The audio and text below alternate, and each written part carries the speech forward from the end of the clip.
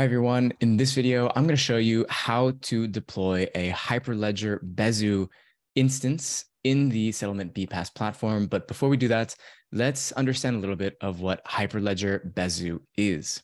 So Hyperledger Besu is just one of the projects that are within the Hyperledger umbrella of different types of frameworks and tools that are specifically catered towards enterprise applications of blockchains.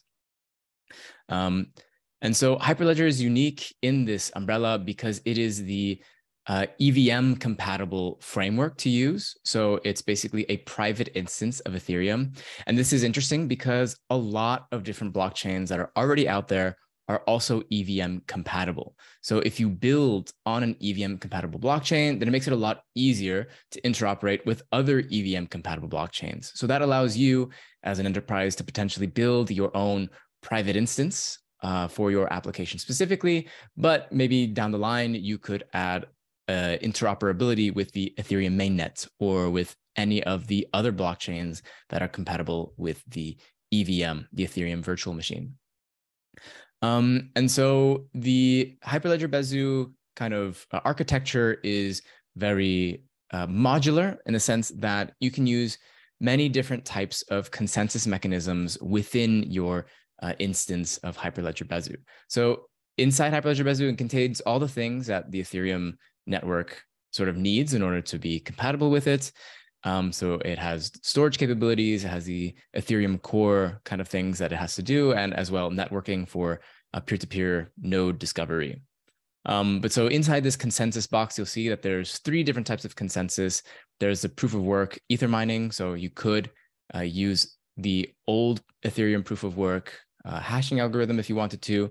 You could also use two other proof of authority consensus mechanisms. One is called Clique and one is called IBFT2. BFT stands for Byzantine fault tolerance, which is important for any blockchain to have in order to come to consensus. But so IBFT2 is the one that we use at Settlemint. So whenever you deploy an instance with Hyperledger Besu, then that's the consensus mechanism that you're going to get. And so there are a bunch of different companies that have been shown to be using Hyperledger Besu. So if you go to the Hyperledger website, you can see some examples there, including these companies that have been using Hyperledger Besu. So there you go. Now let's check it out. How do we deploy it on the Settlemint BPaaS? All right, so we're here on the Settlemint BPaaS platform. Now let's try and spin up a Hyperledger Besu network and nodes. So the first thing we want to do is we want to build up or spin up the network. So we're going to go here to blockchain networks and we're going to click here at the top right, add a blockchain network. We're going to click Hyperledger Besu. We'll confirm it. Hyperledger Besu is a permission network in the platform. So we're going to confirm. We're going to give it a name, say Besu. It's going to ask us to already create a node. So I'm just going to call it Besu node. And I'm going to choose a deployment plan. So I'm going to use a shared one. And I'm going to go to Brussels since that's the closest one to me. Now select a resource pack. Gives me extra options in case I want to have any more configuration to customize my blockchain network to see how it runs, etc. And then I'll click confirm. Luckily, I've already deployed one here.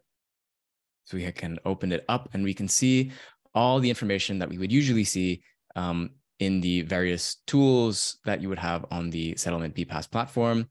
So we have our faucet wallet access here. So we have the address. We can access that to give any sort of Besu Ethereum so people can make transactions. We can see who are the participants who are part of this network. So we can add organizations or invite them to our consortium. We can see our deployment logs in order to debug anything or troubleshoot any problems that may occur. So that's how we start up a node. We get all this type of great information, all helpful for developers and for troubleshooting. Now we can go to nodes. Let's say we want to create another node. We would already have one running. But if we want to create another one, we would just click add a blockchain node. We would select the network that we wanted to, press continue. We would add the details that we want. We can have a validating or a non-validating.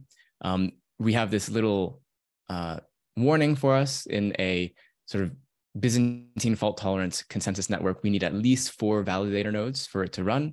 So we can have a validator or a non-validating one. Non-validator just means that it keeps up and stores information or the data that's being processed, while a validating one is validating those transactions that are being created.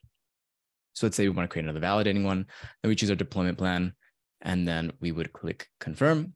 And of course, I have already deployed these here. So we have a validator node here. Right now it's paused, but we can see all of the information that we need to know about our node and about in relation to our network.